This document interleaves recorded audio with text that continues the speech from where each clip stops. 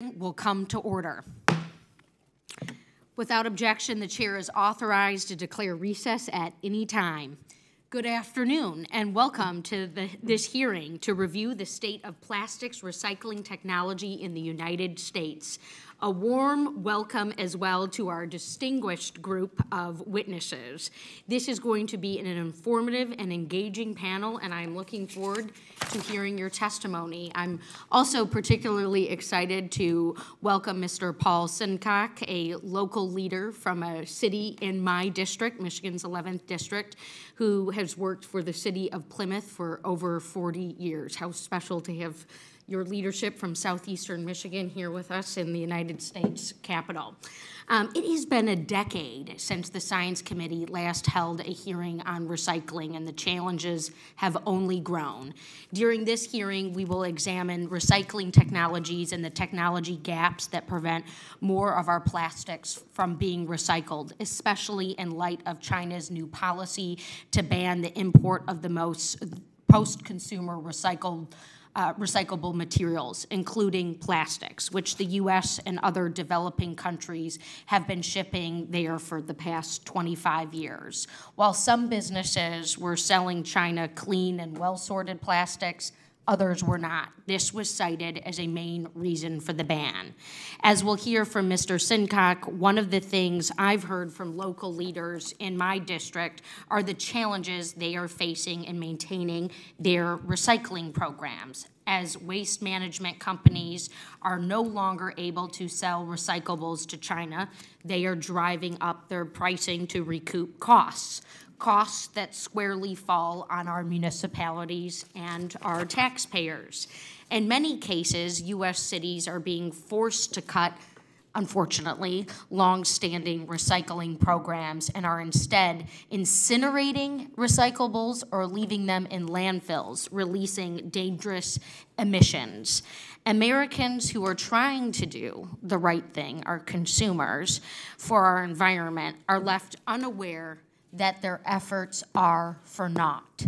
Yesterday, I wrote a letter to our EPA Administrator, Andrew Wheeler, to express my deep concern that the federal government is not doing more to build up our own recycling and waste management infrastructure to help cities and states with this newfound burden. I would like to, at this time, submit the letter for the record without objection. Plastic, most of which takes hundreds of years to break down naturally, has been a particular problem. We're seeing record amounts of plastic in our water system, including in our Great Lakes, because we don't have the process to take on the volumes of waste that we are creating. Plastic is unquestionably convenient, and global production of plastic has soared from 2 million tons per year in 1950 to 400 million tons today. Most of our current U.S. recycling infrastructure is decades old and not built to process the amounts of plastic we have today. Likewise, our recycling policies haven't kept pace with today's plastic use. The last comprehensive federal law to improve recycling is the Research, Conservation, and Recovery Act of 1976, before I was born. The most recent publicly available EPA data on the economic impact of the recycling industry is from 2007. The Department of Commerce never acted on a 2007 GAO recommendation for the agency to develop a strategy to stimulate the development of domestic recycling markets. Instead, Commerce actively sought to build international markets. As a result, the U.S. failed to invest in technology and materials to make the recycling process more efficient. This is a familiar story about crumbling infrastructure, lost industrial capacity, and lack of leadership. However, China's new policy, while in the short term puts us in crisis mode, should also be seen as an opportunity for the longer term, and we need to start now. Our response should be to reduce and reuse more, but it is not realistic to think we can give up disposable plastic altogether. We urgently need a national strategy to build out our country's recycling infrastructure. It is our opportunity to seize. At this time, we must continue to explore investment in research and development of sustainable materials and processes, as well as in standards. A concerted effort will make recycling more cost-effective for our local governments while making it easier for the public to participate. In doing so, we can inspire a sustainable manufacturing environment and, above all, reduce emissions to keep our planet healthy. I greatly look forward to today's testimony and discussion. I hope it is just the beginning of this committee's efforts to contribute to smart solutions in our nation's recycling challenges. Thank you. And the chair now recognizes Mr. Braillard for an opening statement. Well, good afternoon, Chairwoman Stevens, and I appreciate all of you being here with us to testify this afternoon. And I really appreciate the opportunity to have this hearing about emerging technologies in plastic recycling. In the 20th century, American scientists led the invention of synthetic plastic materials. These discoveries were transformative. For the first time in human manufacturing was not constrained by the limits of nature. The creation of plastic also made material wealth more widespread and attainable. Now in the 21st century, we must lead again in the development of new sustainable materials and recycling technologies. Investments in these key areas will ensure a better world for our children and our grandchildren. The plastics industry is one of the largest manufacturing sectors in the United States. The industry accounted for more than $430 billion in shipments and 989,000 jobs in 2017. My home state of Indiana was the highest concentration of plastics industry workers in the country, producing nearly $20 billion in shipments. We have an opportunity to leverage that expertise, develop a new circular economy for the United States, and an economy that produces, recycles, and reuses materials to reduce cost and waste. We have witnesses today from government, academia, and industry who are working together on those very things to be able to advance them. I look forward to learning from the recycling challenges faced by our local communities and the new solutions, including chemical recycling and applying robotics and artificial intelligence to maintain sorting. Innovation in these areas will help the environment and the U.S. economy. We all want clean rivers, lakes, oceans, and healthier communities. What my constituents don't want are regulations that will raise the cost of energy, food production, construction, and technology.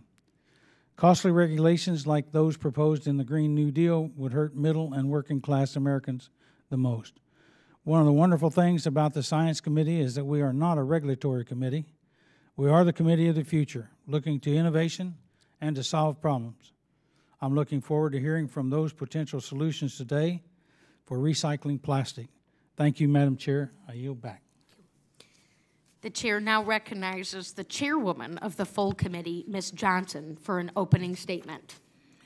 Thank you very much, Madam Chairwoman, and good afternoon to all. I want to thank you and the ranking member for putting together this panel to draw attention to the important issue before us, and welcome to our witnesses. Plastics have become fundamental to almost every aspect of our lives, from food storage to 3D printing technology, and have enabled us to make great technological advances. With this progress, however, comes a cost. Some estimates suggest that all Americans dispose of 22 million tons of products that could have been recycled every year. We produce far more plastic than we can properly recycle domestically and internationally. The extent of plastics pollution is becoming ever more apparent and more alarming. Just last week, a study found that over 90% of the river floodplains in Switzerland a country with one of the highest recycling rates in the world, were contaminated with microplastics. It is not just mountains and the soil which are subject to plastic contamination. We all have seen pictures of large masses of plastics floating in the oceans and washing up on the beaches around the world. A study in 2015 estimated that 8 million metric tons of plastic end up in the ocean every year. By some estimates, by mid-century, the oceans will contain more plastic waste than fish, ton for ton. While there is little research to date, we should be very concerned about the impact on human health of all this microplastic in our environment and our food chain. Complicating the challenge is China's ban on most imported recyclables. As a matter of fact, it's put a couple of businesses in my district out of business. Too many American communities are facing tough decisions about whether they will need to cut back on what they recycle, even whether they can recycle at all.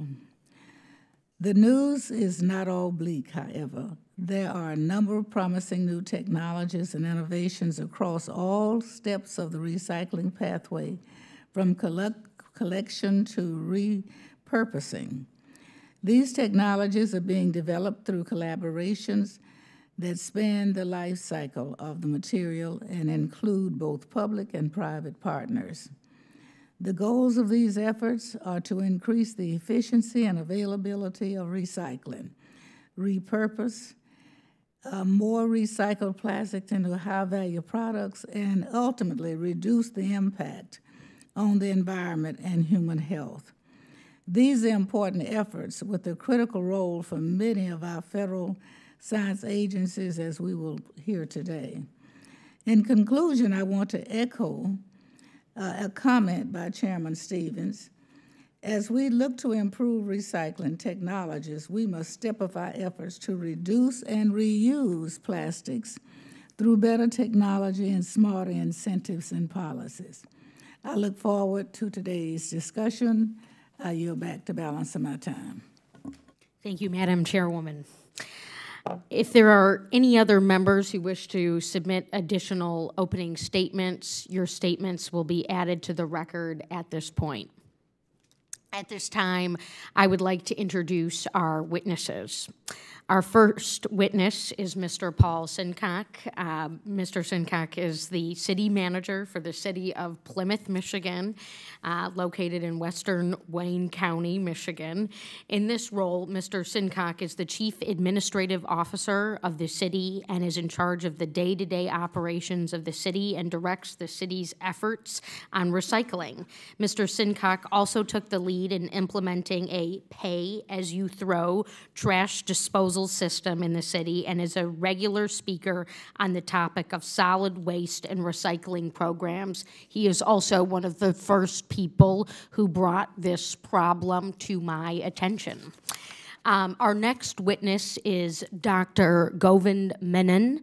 Mr. Menon is the founding director of the School of Science and Technology and the chair of the Department of Chemistry and Physics at Troy University. In 2018, Dr. Menon received a $3.2 million grant from NIST, one of the agencies that our subcommittee proudly has oversight over, to help establish a Center for Materials and Manufacturing Sciences, which will focus on research into polymers and polymer recycling. Dr. Menon has a master's degree and a PhD from Troy University. After Dr. Menon is Dr. Gregg Beckham. Dr. Beckham is a senior research fellow at the National Renewable Energy Laboratory. He currently leads and works with an interdisciplinary team of biologists, chemists, and engineers at NAREL on conversions of biomass to chemicals and materials, and in the area of plastics upcycling. He received his PhD in chemical engineering from MIT. Our final witness is Mr. Tim Boven. Mr. Boven is currently the Recycling Commercial Director for the Americas within Packaging and Specialty Plastics at Dow. He is responsible for developing new business models and growth strategies that monetize hard-to-recycle plastic streams in the Americas. Thank you for your leadership on that.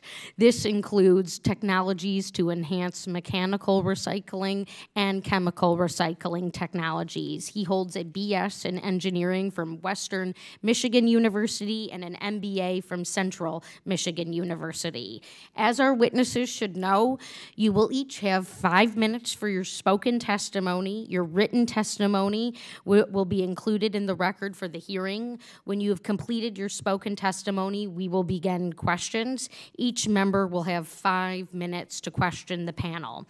At this time, we will start with the 5-minute testimony from Mr. Sincock. Thank you, Madam Chairperson. Pleased to be here today and honored.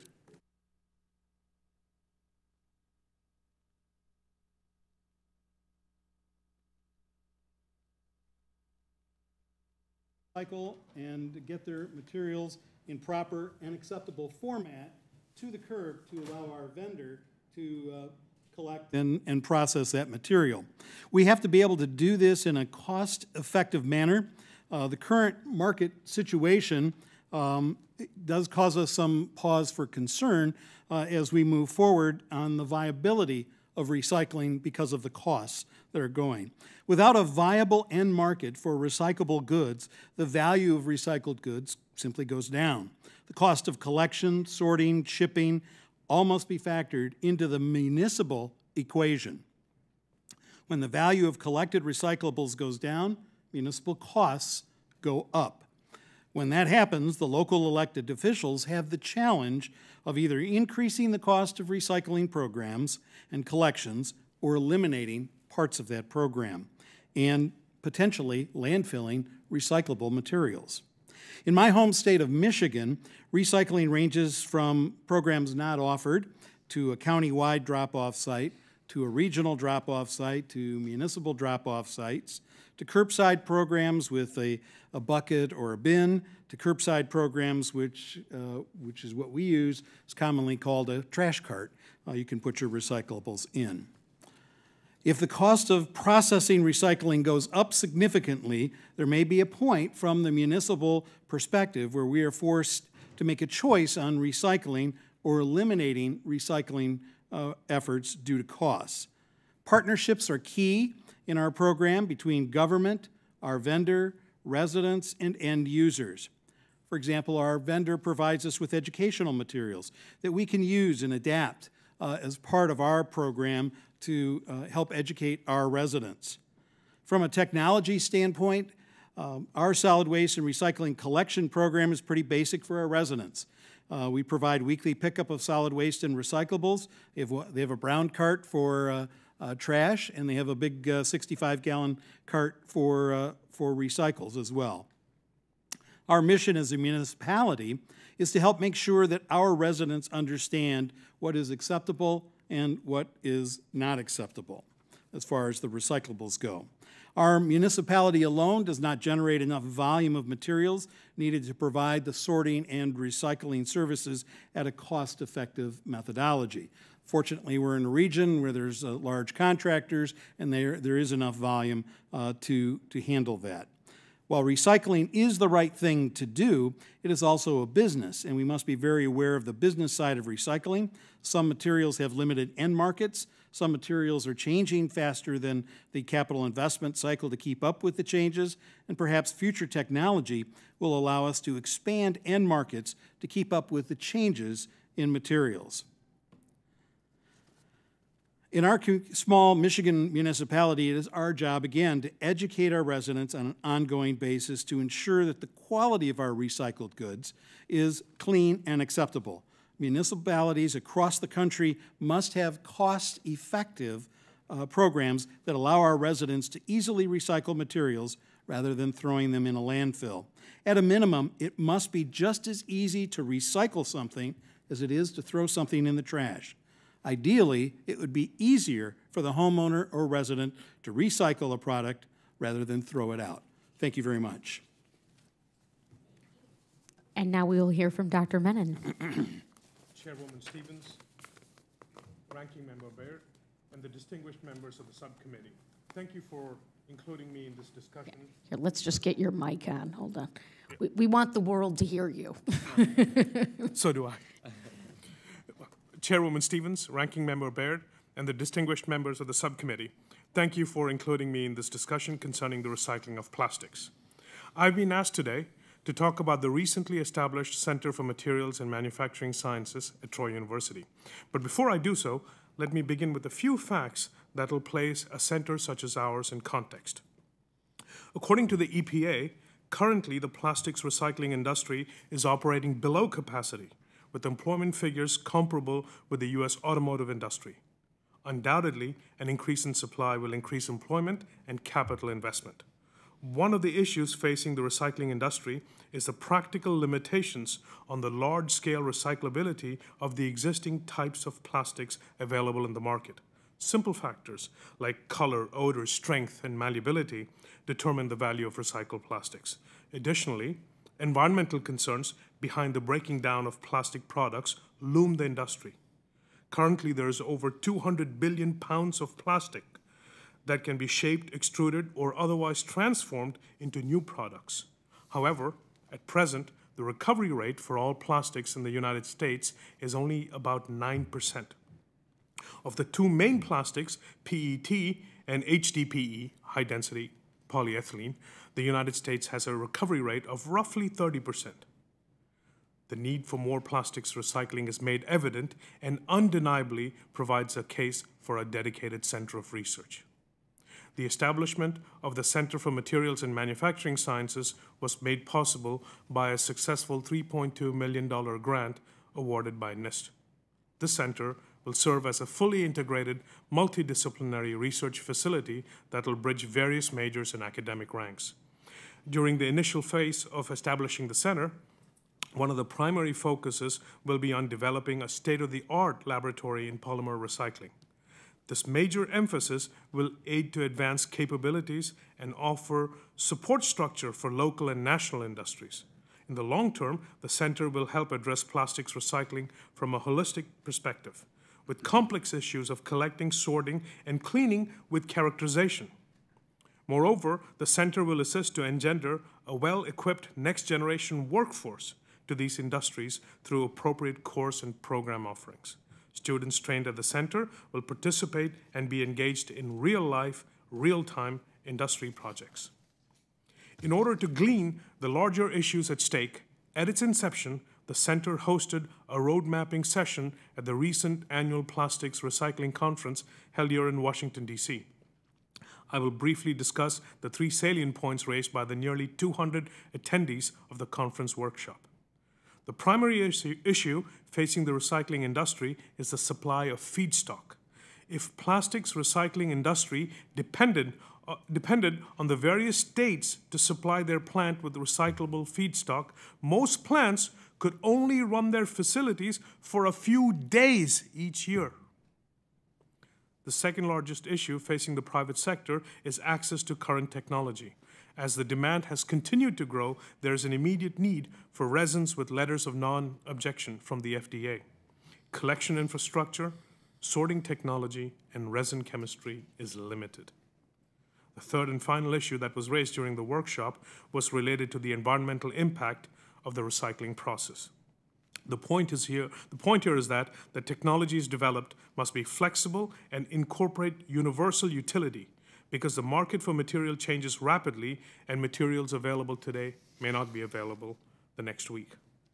Overall, the above questions make visible a significant lacuna in contemporary research in plastics recycling that can be effectively translated to sustainable goals in the industry. The center will focus on short, medium, and long-term issues to be resolved to negate these existing gaps.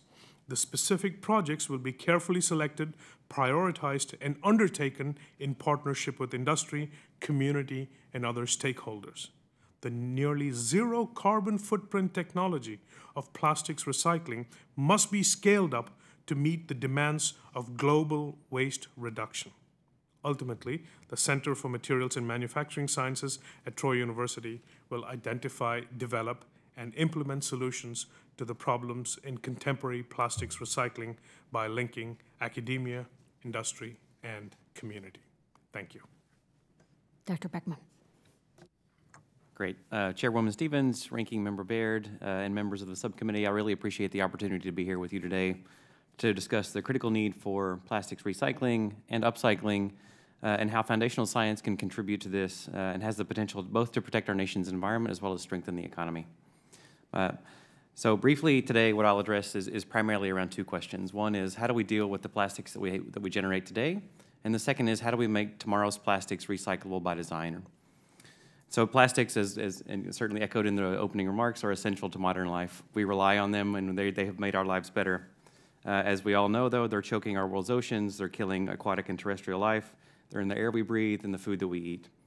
And certainly, reducing individual plastic use must be part of the solution, but plastics should not be demonized. On top of this, today's recycling industry, from my perspective, being mostly mechanical in nature, is a downcycling sort of operation. When you put this PET bottle into the recycling bin, if it is recycled, it's much lower in value because its material properties are compromised. And it will tend to go to things that are lower value, like carpet or clothing, which still ultimately end up in the landfill. And so there's a very little, in my opinion, very little economic incentive now to do plastics recycling with the current paradigms we use. Of course, we all know that China has recently banned the imports of plastic waste as well, which is causing massive stress on existing domestic recycling. And so we need to think beyond today's recycling paradigm. And our ultimate goal, as again was echoed in the opening statements, is to develop foundational science that can transition us from a linear flow-through economy where this is sourced from petroleum and put into the trash or the recycling bin and likely is still not recycled but downcycled, to an economy that is circular, such that this material could stay in continuous use. And to this end, chemical recycling, or the use of catalysts, microbes, or enzymes to break down plastics into building blocks and then build them back up into new virgin-like materials, offers a more sustainable, innovative, and I think profitable approach around which we can completely rebuild and rethink the American recycling industry. Plastics breakdown is very similar to the breakdown of waste plant material, like agricultural residues that you would find from corn, for example. Plastics are distributed just like biomass is. They're costly to recover just like biomass. They're also incredibly durable and hard to break down, just like cellulose is. It's the reason why cows need 4 stomachs and we don't get any caloric value from celery, for example. The advent of a lignocellulosic-based economy, as all of you know, required sustained investment in science and engineering and technology. And over the last 40 years, there have been massive gains in the viability of biomass conversions, such that the United States and the world, I think, is on the cusp of utilizing biomass for renewable fuels, chemicals, and materials. Dealing with plastics, just like with biomass, will require sustained commitment to develop these viable processes. One obvious option in the case of chemical recycling is to take this PET bottle and convert it back into a PET bottle that has the same properties. So you can break it down using chemical catalysts or enzymes, break it down into its building blocks, and put it back into another bottle like this.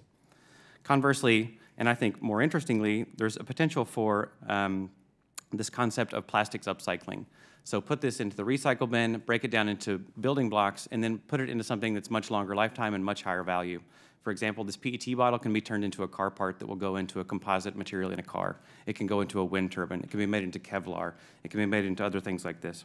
This idea of upcycling, or the creation of more valuable product from waste material, I think will incentivize the economics of plastics reclamation, which is really what we ultimately need.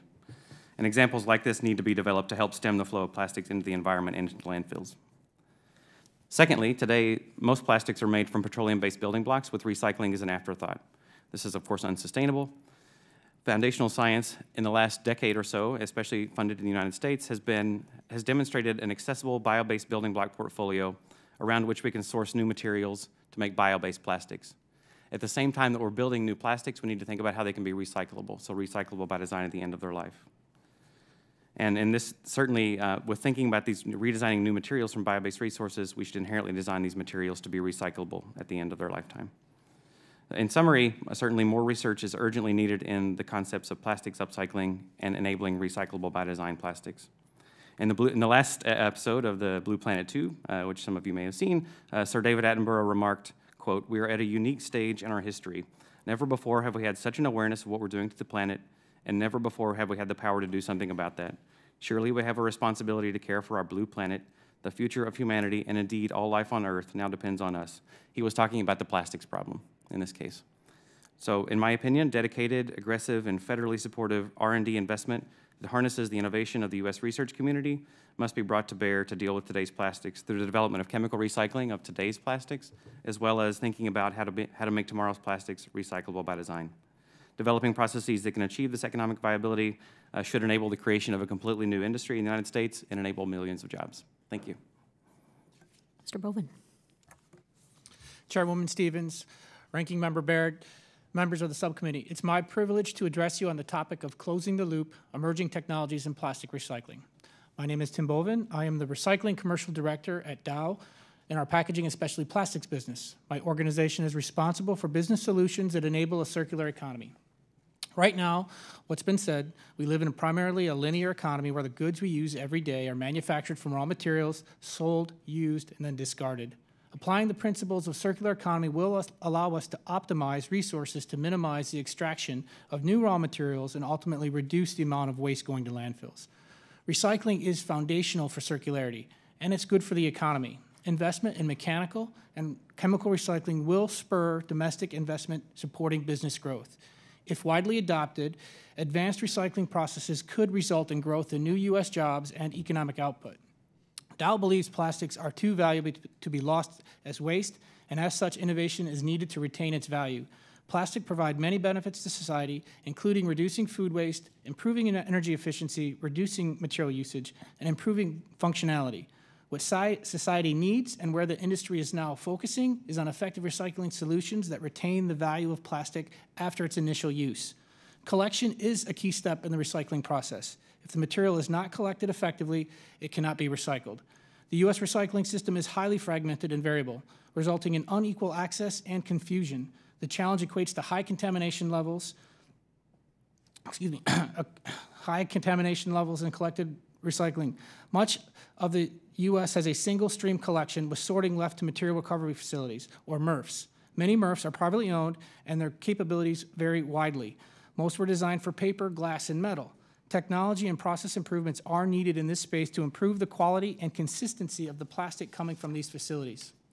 Once we have collected it, we can recycle it.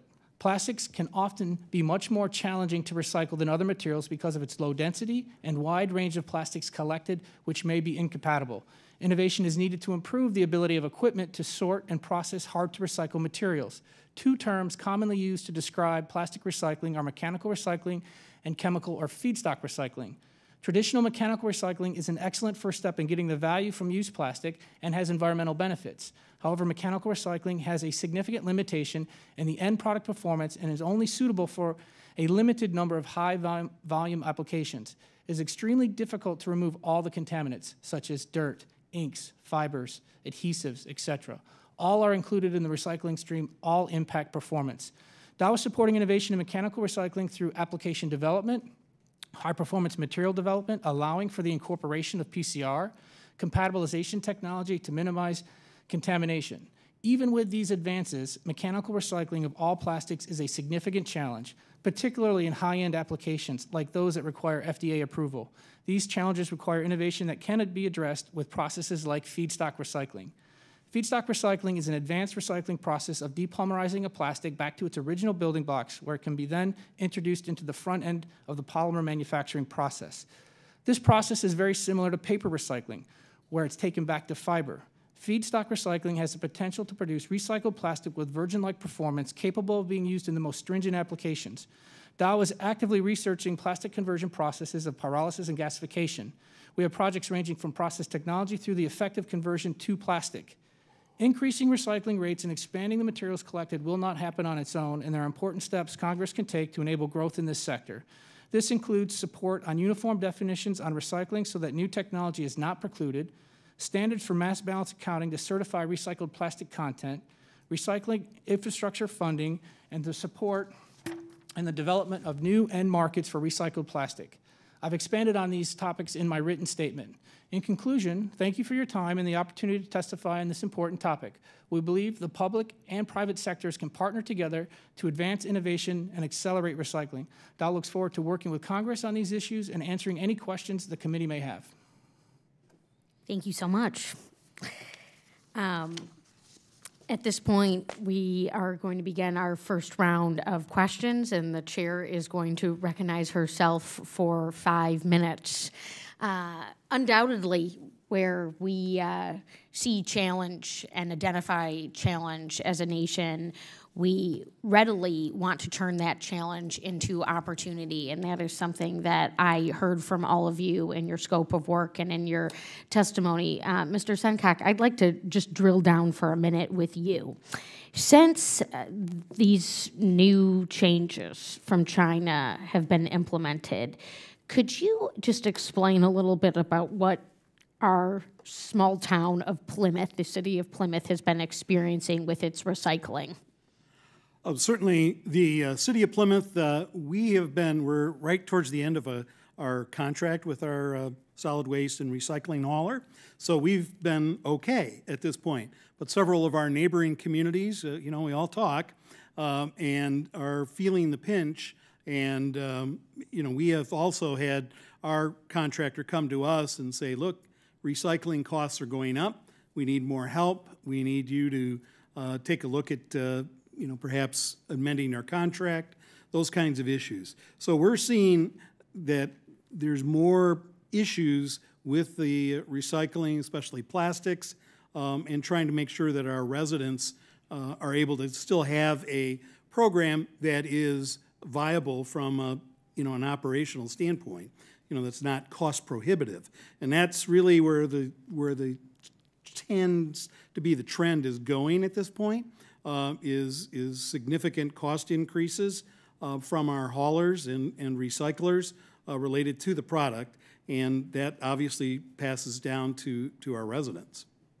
And as you have spent time educating the public on the benefits of recycling or encouraging them to recycle, what challenges have you run into? What things have you seen have worked best in terms of recycling campaigns, and have you started to hear about this fear of cost? Well, certainly one of the things, the big challenges that we have is, do we back our recycling programs down? We've spent so much time and effort building up the recycling programs. Our community has very high and impressive rates of recycling in Wayne County, but it also becomes an issue for our residents if we are going to back down from the really good programs that we currently have and the amount of education that we've put into it. And it's a hard sell at the municipal level, that I call it the reach out and touch me level of government, where, what do you mean we're not recycling whatever the product may be? That's a hard, difficult conversation to have with our residents. Do you see a revenue opportunity for the city in recycling, or continuing to build out your programs, and is there ways that the federal government can help you to meet those goals? Well, I think what the issue is on the revenue side is, and it depends on the municipality. Our particular contract, we wanted to stay out of the swings in the market. So in our particular case, the vendor takes all of the risk as to market upside and market downside. So we're not affected. Our price stays constant. Now, we don't get the benefit of, when recycling, markets go up, and the contractor gets to receive some benefits there. But on the flip side of that, we don't have to deal with the downside. And so that's, other municipalities they split the value of the recycles between the vendor and the community. The community will get a small percentage of the recyclables. But as the market goes down, that percentage goes down to near zero or less than zero. We have our storied traditions and best practices in Michigan with our recycling programs and our buyback programs. I think it's evident that there are certainly opportunities and revenue opportunities as well as sincere environmental considerations for us to meet, and yet the onus is on our consumers and it's on our taxpayers, and it's sort of reliant on the altruism of our residents to recycle and to not throw. I commend all of you who talked about the greasy pizza box in your testimony, because at least two of you did. But in terms of how we're stymied or how we can meet some of our bigger goals and some economic opportunities, I commend our last two witnesses for mentioning the circular economy and what that means for us and how in sync we really are. I'm out of time, so I'm just going to conclude with one of the results that we want to take from this hearing is identifying federal opportunity to partner with you in your respective fields and portfolios of work to lead to increased recycling, meeting environmental goals, as well as economic opportunity based on technological advancement. And with that, I'm going to recognize my colleague, Mr. Baird, for 5 minutes. Thank you, Madam Chair. Mr. Boven, the suburban plant in Lafayette, Indiana, which is in my district, has been a zero landfill facility since 2004, and that reflects a commitment by the company to have as little environmental impact as possible. Can you elaborate for me what Dow and the plastics industry in general has been doing to work with the front-end sustainability idea and not just the back-end sustainability in producing products? Yeah, sure. Thank you, Congressman. So at Dow, I can speak specifically.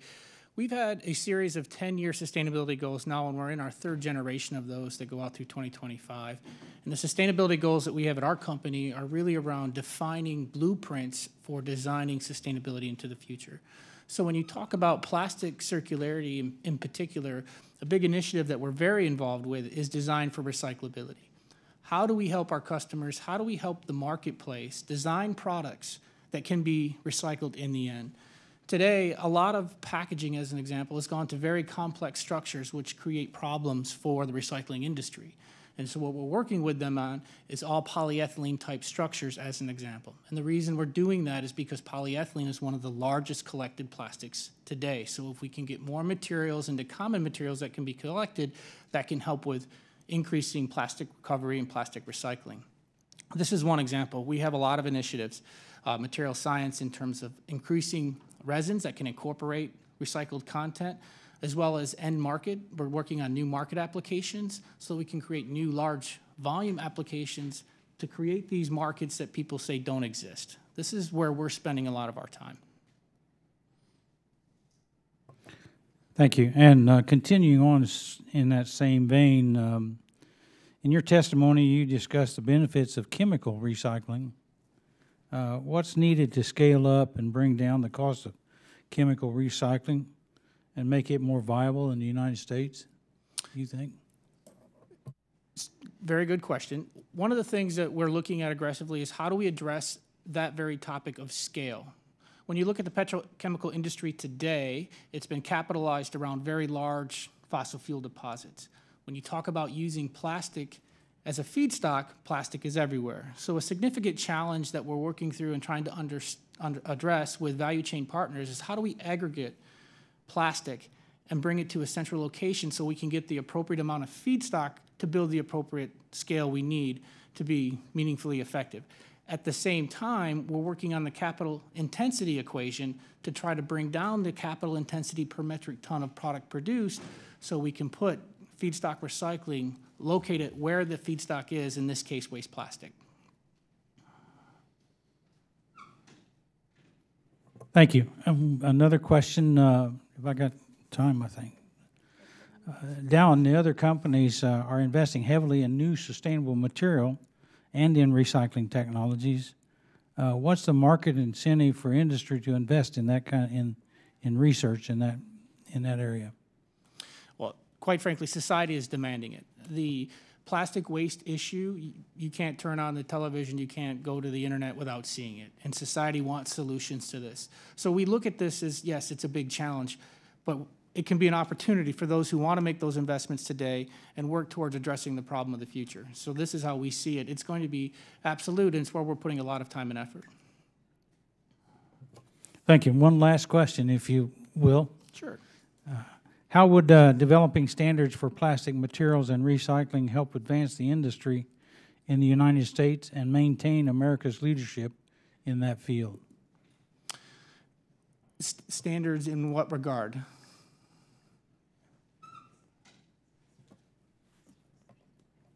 I was thinking about any of the things that relate to regulation of the plastics or the quality of the plastics. Yeah, thank you. And so on. So one thing that will help certainly is to create definitions around what recycling is. Today, when we look at what people want and require, it's high-end recycled material. That's not going to be possible without advanced recycling technologies. Today, there is no universal definition of recycling. And as we look to bring forward new technologies, we want to make sure that technologies like pyrolysis, gasification, solvolysis, those types of processes are included in the definition of recycling.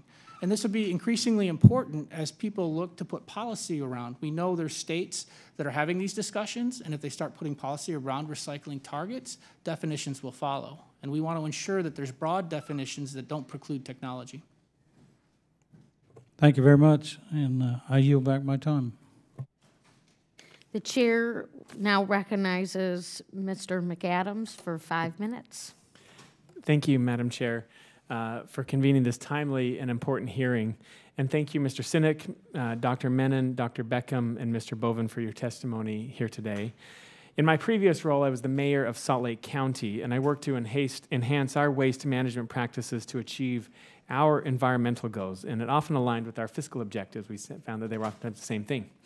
Whether collecting green waste to break down and resell, or capturing methane leakage for energy generation at our landfill, technologies made our waste management greener, smarter, and less costly to taxpayers.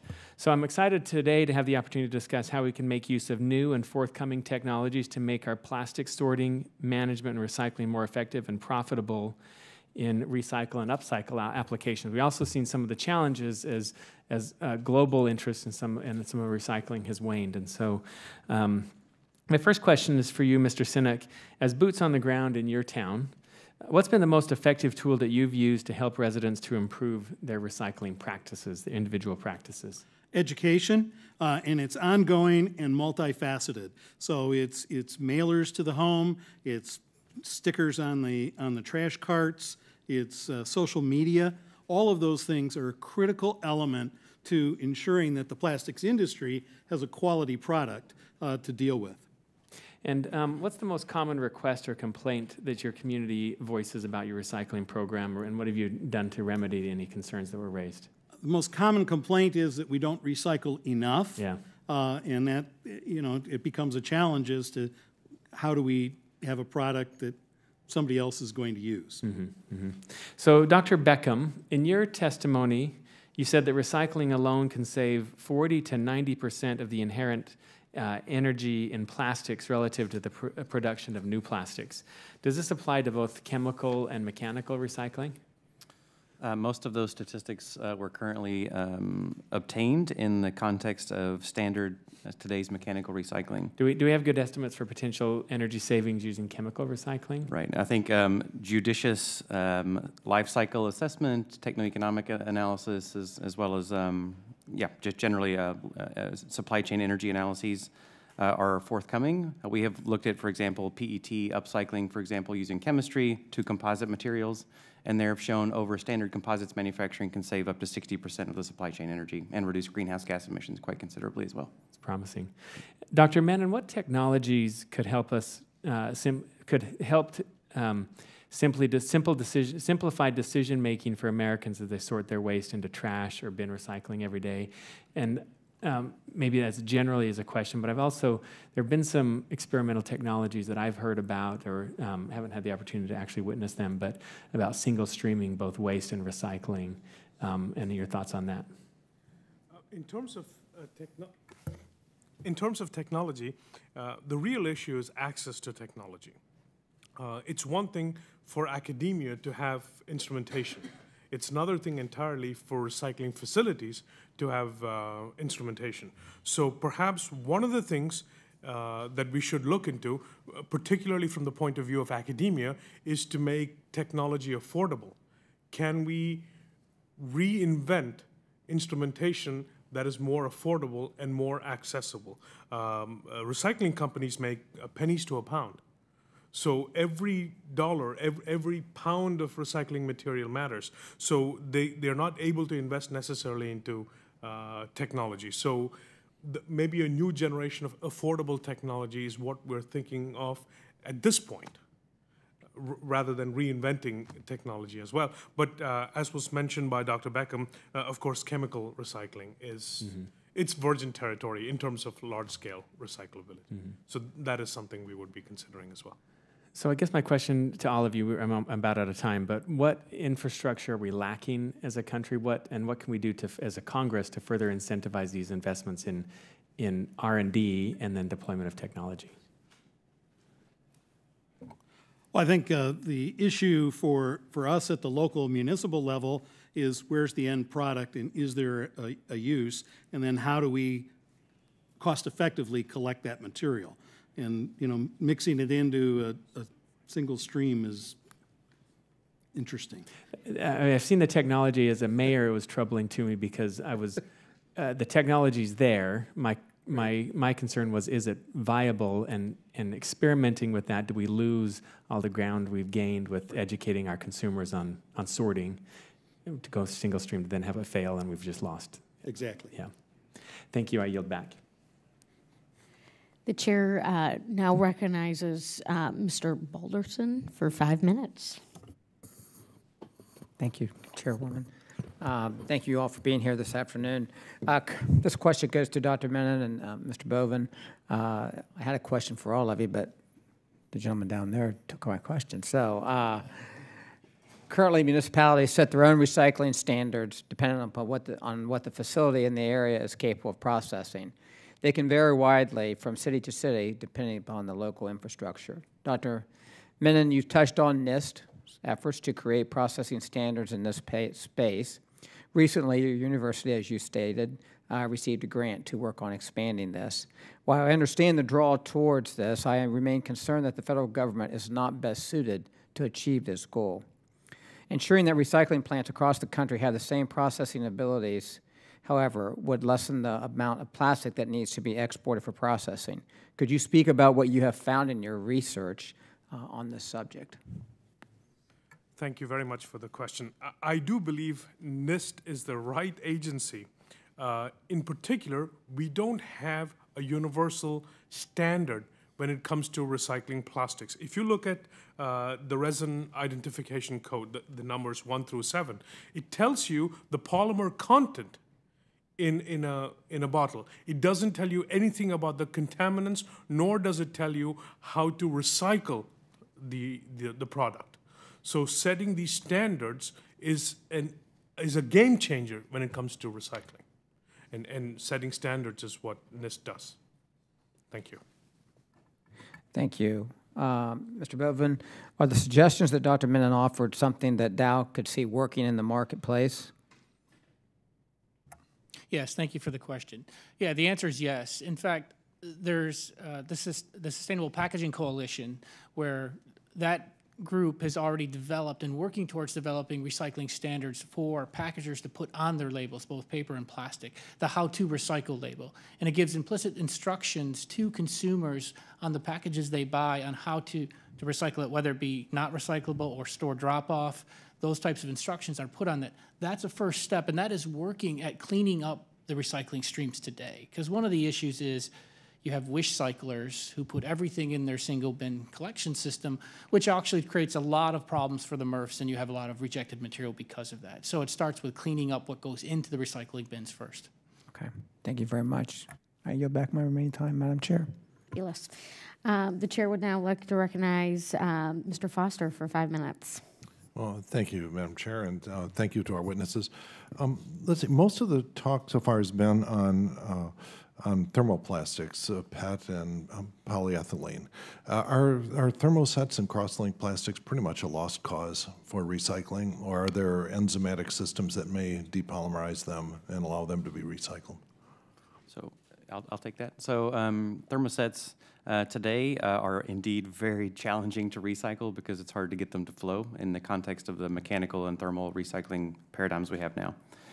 Thinking forward to recyclability by design, there's an emerging field in polymer science around this concept of vitrimers, where you have cross-links that are able to be chemically broken down. So you would imagine taking a thermoset, a composite material, dumping it in, for example, into acid, and breaking that down into flowable polymers again.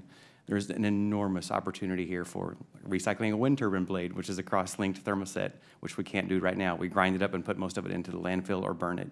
But I think emerging chemistries for recyclability by design for composite materials that would go into a wind turbine or a car or snowboard or whatever have enormous potential. So, and do structural fibers that are, carbon fibers or other fibers put in, those make life really rough for recycling as well? Anybody else want to? Okay. Certainly, traditional polyacrylonitrile carbon fiber today is very challenging from a recyclability perspective. Again, mostly it's thermal energy recovery is sort of the place that's routed to. There are emerging chemistries from the academic community and generally the U.S. research community on ways to break down polyacrylonitrile-based carbon fiber, but that's incredibly challenging. So again, I think we need to rethink how we're putting those carbon fibers together and think about recyclability by design as well as lifetime performance with new chemistries. So by the thermal, you mean that is pyrolysis and gasification, what you're saying? As well as just simply burning it for energy recovery in some cases. Okay. Yep. And actually, Mr. Boven, you mentioned in addition to pyrolysis and gasification, something that sounded like subolysis or something. That's not something I'm familiar with. Yeah, subolysis. So subolysis is a solvent-based process. It's commonly used for PET and nylon. Those polymer architectures are well suited for that, where you can use a solvent to break it down into monomer, and then you can build it back up. Okay, all right, so it's a solvent, got it, understand. I think I used to do that with styrofoam and model airplane glue as a child. Now, see, look at it. There's a lot of common experience in that. The first time you tried to do that and it didn't end well. So what fraction then of the current plastic production stream are easy targets like PET and high-density polyethylene? Is that 80% of the plastics production that are things we ought to be able to recycle, or are there just a million small streams that will all each have to be dealt with? Well, polyolefins being generically polypropylene, polyethylene, are the largest polymer family used in packaging type applications, non-durable applications that have a life that's less than, say, a year. And those are the targeted where we should put a lot of effort in recycling and recovery, and they have large end markets as well. So if you can recover those material, you have the opportunity to recycle those and find homes for them. But is that 50% of plastic production, or just another 20% hunk?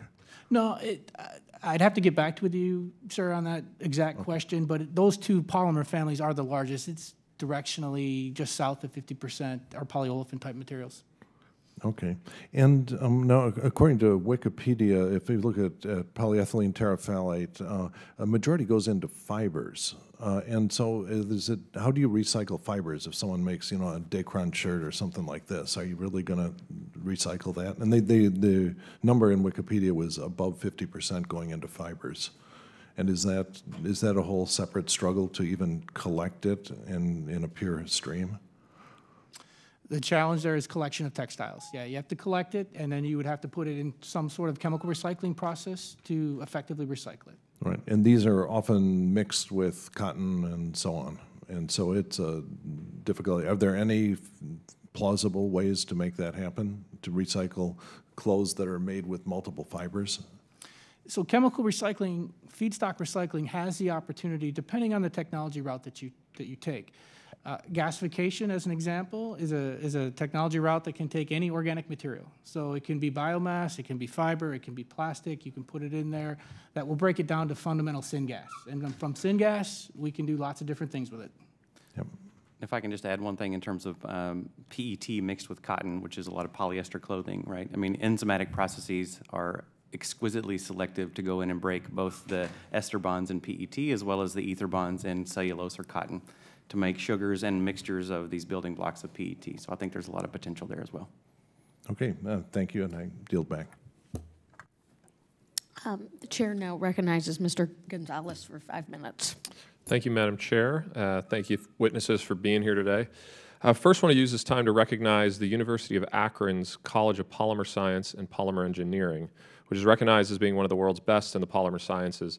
University also does great work getting young students excited about the polymer sciences through their Akron Global Polymer Academy, which provides opportunities for teachers and students of all ages to experience the world of polymers by organizing in-school visits and field trips to the university's research facilities. They're doing a fantastic job. Polymer research and development has been huge in Northeast Ohio, where I'm from, for my entire life and before it, and so we're proud of that. I want to take my time to really just understand this a little bit better, frankly. And my first question will be to Mr. Boven. I'll probably stay with you if that's okay. I first want to understand the interplay between mechanical and chemical in the constant context of the circular economy. It strikes me as I read your testimony that chemical is probably how we get there ultimately. I'm sure there's a role, obviously a role for mechanical, but can you just kind of walk me through that for a second? Yeah, sure. Thank you for the question. So when you look at there is a relationship between mechanical and chemical recycling in the sense that we would suggest that if it can be mechanically recycled, it should be. It should be because it has a lower carbon footprint. It's not as energy intensive, and it can be deployed locally, right? You can do mechanical recycling at a very local level very effectively. The challenge with mechanical recycling has always been finding end markets because you'll have some polymer degradation. Products that cannot be introduced into the mechanical recycling system effectively are the products that should go into chemical recycling. Because at that route, you can address the contamination issues that come.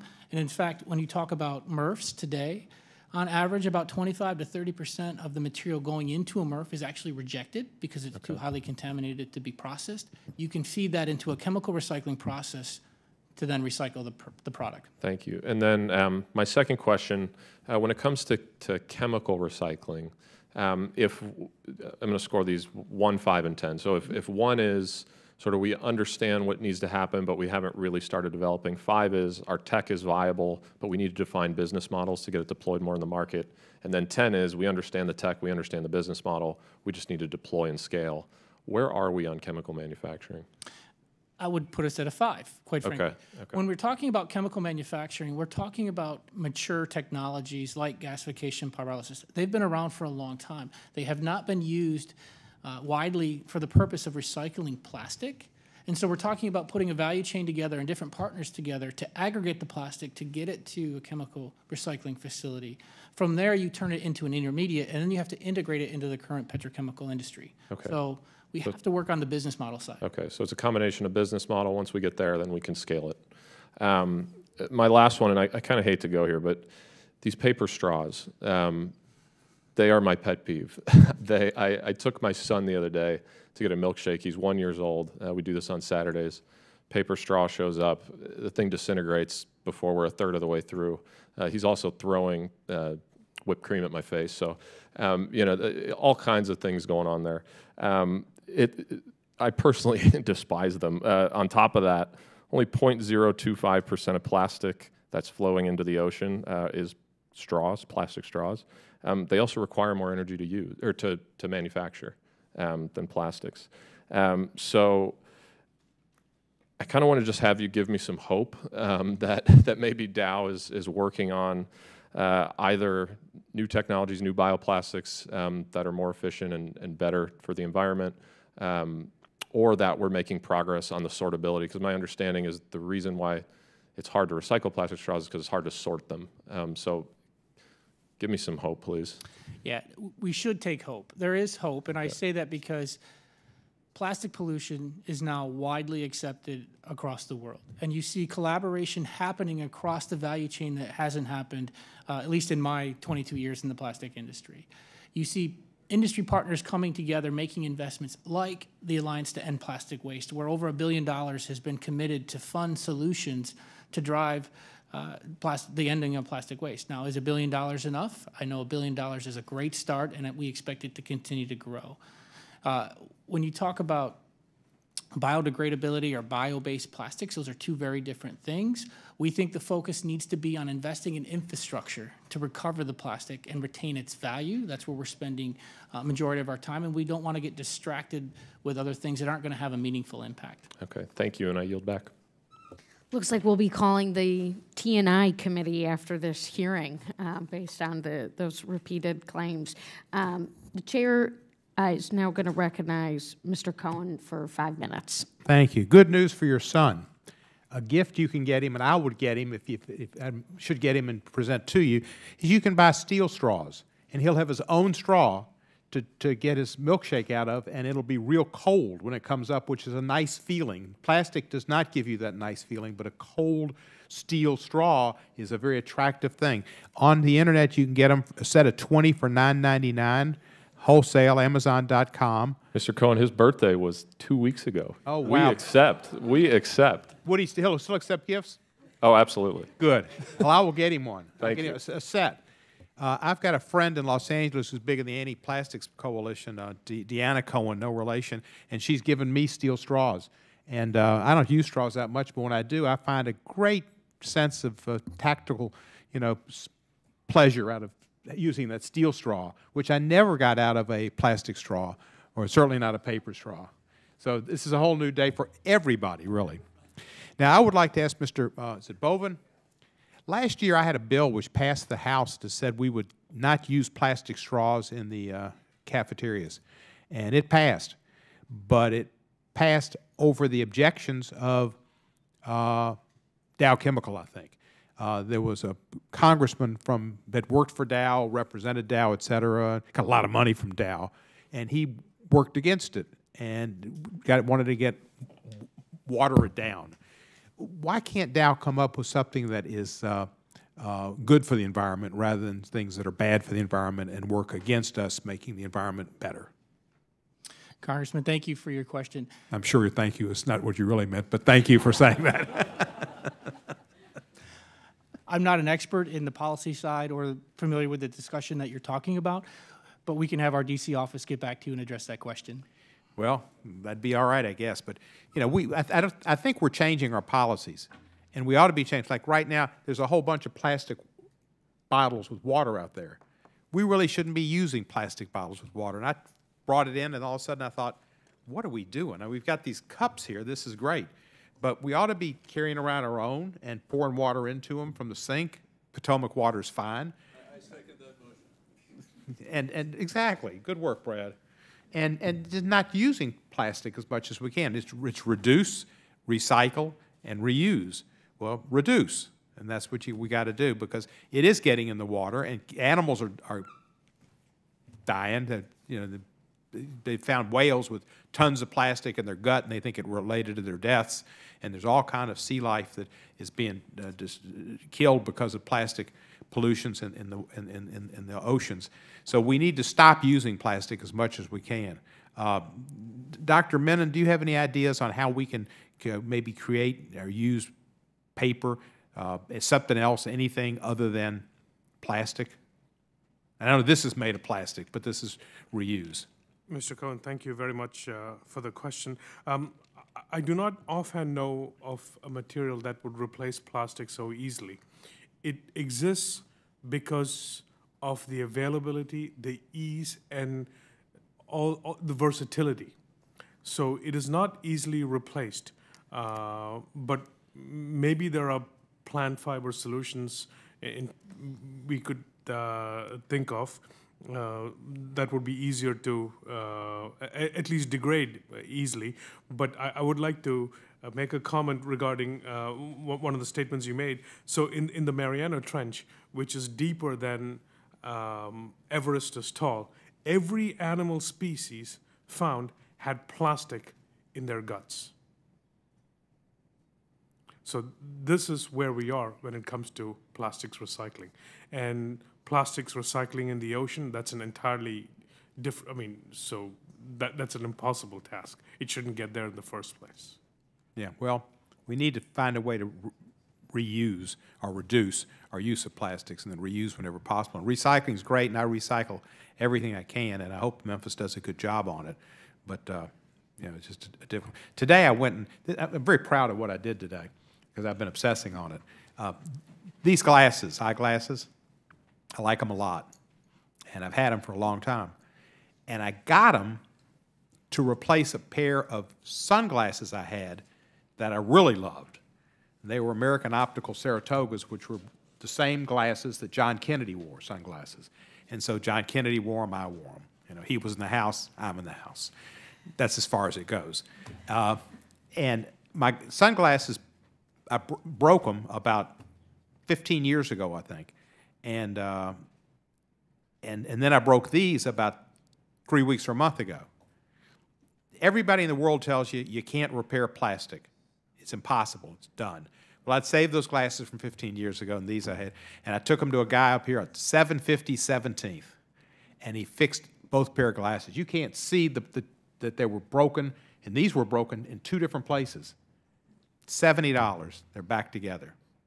Reuse your plastic frames. Don't buy new ones. Get them redone. 750 17th Avenue, right opposite the Executive Office Building. Great deal.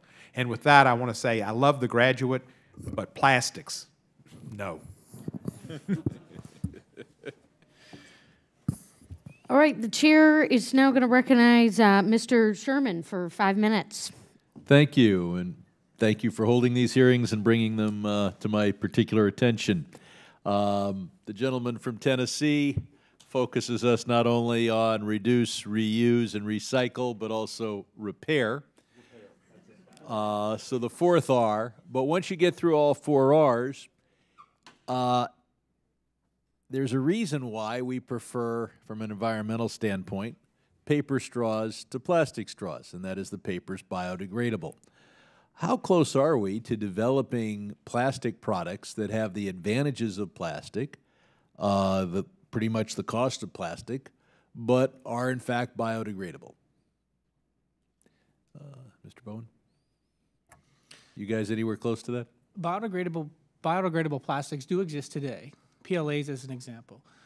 Biodegradable plastics present serious challenges to today's recycling infrastructure. They are not accepted into the infrastructure. But they will, you know, a paper straw can't be recycled, or I guess is often not recycled, but at least it biodegrades. How biodegradable? How long do you put it in the ground before it disappears? Well, Dow isn't producing those resins, but there are biodegradable plastics available. Again, from our perspective, when you look at biodegradability, biodegradability is not going to solve the plastic pollution issue that we have.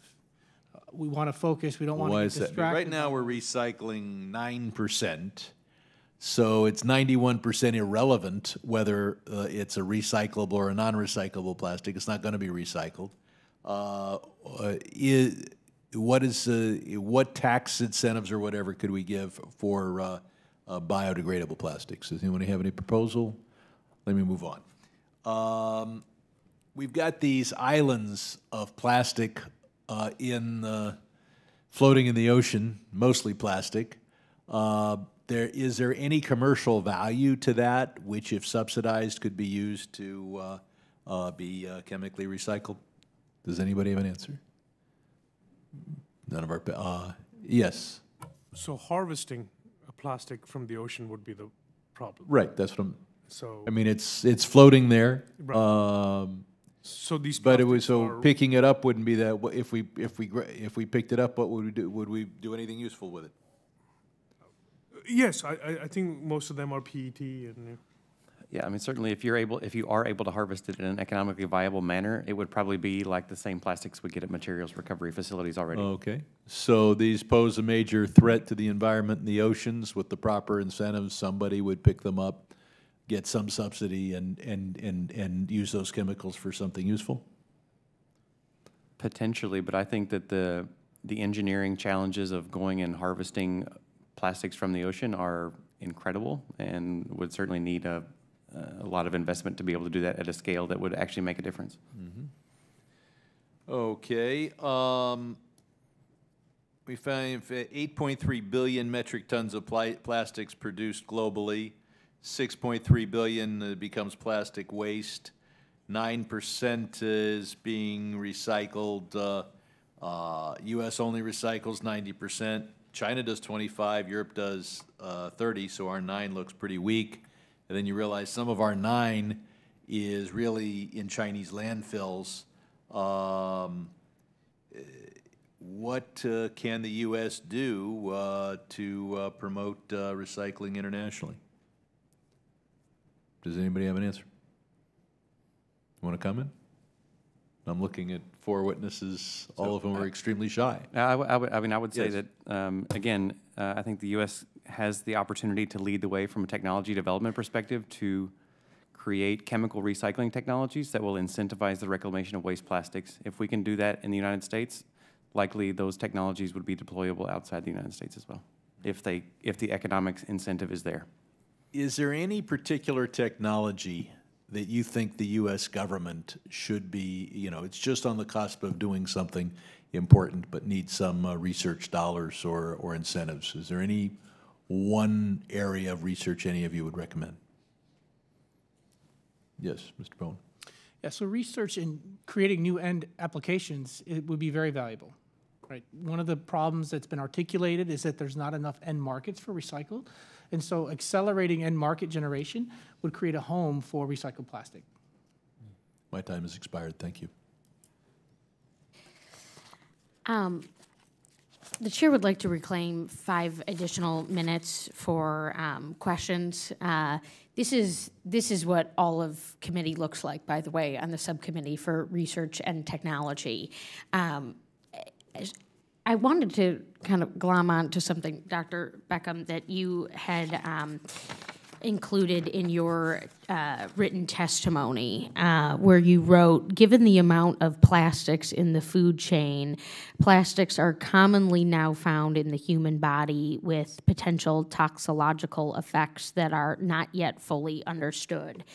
And that sentence jumped out at me in a very stark way, in part because I view all of you as the solution delivery vehicles of what we want to do on plastic recycling. You're on the solution end, you're on the problem-solving end. We've heard a few comments, it's been couched within your testimony about some of the illegal dumping that's going on, some of the mismanagement, the missed opportunities to reuse, reduce, and recycle. But I was just wondering if you could kind of help me understand how we could understand these toxicological effects, given that you are testifying before a House panel today. I will note that I'm not a toxicologist, so but with that caveat, I think certainly there is a large research community that does toxicology, and thinking about for example, there was a paper published a couple weeks ago where they measured micro and sort of nanoplastics in the air and found even in pristine environments that you can breathe this stuff in. How that affects the human body, how that affects animal life in general, I think is still very poorly understood. And from my perspective, I think that federal research dollars could be put into the toxicology community, research community, to understand those types of things, because that we don't know. We simply don't know what the effects of those will be. We find ourselves with a plastic paradox. Okay, I wanted to capture that for the record, and at this time, I would like to excuse my distinguished colleague, Ranking Member Jim Baird, who has an appointment to make. Obviously, this has been a robust hearing, and we've heard many rounds. I'm going to yield back the remainder of my time. That concludes. Mr. Sherman has another one. Do you want to go again, Brad? I was just going to ask. You can go again. Go ahead. I'm going to cede 5 more minutes to my distinguished colleague, Mr. Brad Sherman, who I am so glad joined us today, by the way. This is the full Research and Tech Subcommittee in action. Thank you. Go ahead, Brad. It's been over 40 years since the last federal law to promote national research and development program for improving methods of collection and recycling of solid waste. The law was a national effort to recover valuable petroleum-based resources that were filling our landfills. It sounds like a lot of what we're facing today, except that the volumes are exponentially larger and the types of plastics are different. We need to find the right balance between the federal government having a mandate and states and localities doing it their own way. What do you gentlemen feel is the federal role here, both in research and in mandating procedures at the state and local level? I'll go straight down, Mr. Sincock. Well, I think you bring out a very valid point. Just in looking at our own statistics for the city of Plymouth, we've seen our materials that we've landfilled from 1992 go up from 1,648 tons to, in 2018, to 2,400 tons. But our recycling has also gone up a little bit during that period of time. So I think government, if the government is going to be involved in things, there has to be a national standard of what's acceptable. And I think from that, then industry can move forward from there, at least on the collection standpoint. I agree with you on your plastic bottle there that you bring with you. In our case, we've got about 30 employees in our city hall. One of our employees had the suggestion that we replace the drinking fountain with one where you can fill up your bottle. In just over a year, we filled up over 6,000 bottles. Mr. Sherman, thank you very much for that question. The earth is our home, and charity begins at home. Not every industry is profitable from the get-go. Sometimes governments have to intervene and help start industry. This in particular may be true when you're talking about ocean plastics. It may not be profitable. There's no way to foresee how technology changes and see how if things would be done differently in the future. But as of now, if we have to clean up the oceans, we have to pay the price. It is where we live. So the burden falls on us, on all of us, to help industry in cleaning up the planet. Thank you. So I will echo those sentiments very strongly. I think one of the roles of the federal government is to support research that will allow for revolutionary changes and step changes in the way that we deal with today's plastics, as well as redesign for tomorrow's plastics. And that kind of fundamental research, I think, will be really critical for, again, enabling a new industry in the United States using chemical recycling. Yes, thank you for the question. I would answer your question echoing my comments earlier about definitions. The federal government can help with definitions around what recycling is. This will be important as, again, advanced recycling technology is brought to the forefront. Two, I would say recycling certification, meaning that these advanced recycling systems that we're talking about are depolymerizing the product, putting it back into the front end of the polymer manufacturing process. So we want to be able to certify what was recycled and then give those certifications to our customers so that they can feel confident that they're purchasing recycled material, much like, say, wind energy as an example. And lastly, I would say the federal government can help in piloting programs. There's a lot of work being done at looking at new, again, end market applications for recycled plastic. And so the government can help with piloting these programs to bring them to scale. Dow, as an example, is doing work with using recycled materials in roads and other durable applications like that. I yield back. Before we bring this hearing to a close, we obviously want to thank our distinguished witnesses again for testifying before us on the committee today. I think you answered the tough questions as best as you could. You gave us some things to think about. I believe that we're going to meet the charge of this time. I believe that there is a rallying call. I represent a district in Michigan surrounded by freshwater lakes. I'm in a state surrounded by freshwater lakes, and as people hear the alarming statistics around the equivalent of a trash can, or excuse me, it's a dispensary of trash being dumped into the ocean per minute.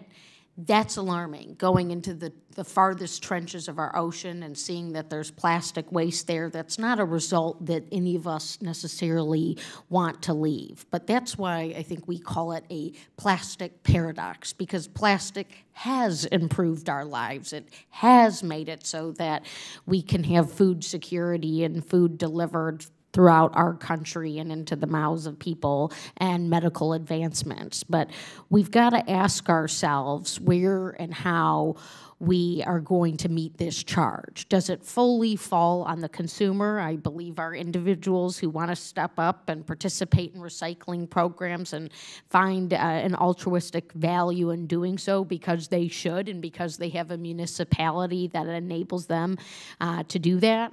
We have industry and public-private partnerships. We've got certainly great expertise that's researching this and understanding the chemical compounds, but we know we need to do better. And so we can turn to our colleagues throughout federal government and an all-of interagency approach to meeting the technological considerations. I think, Mr. Boven, we'd certainly like to continue to hear from you on the work that you are doing on the corporate side, but as it matches with what the National Institute of Standards and Technologies is hopefully going to bring forward, and we will continue to partner with you and support you. I will say $3.2 million with Dr. Menon goes a long way. The record on this hearing will remain open for 2 weeks for additional statements from members and for any other additional questions that the committee may ask of our witnesses. At this time, our witnesses are excused and the hearing is now adjourned.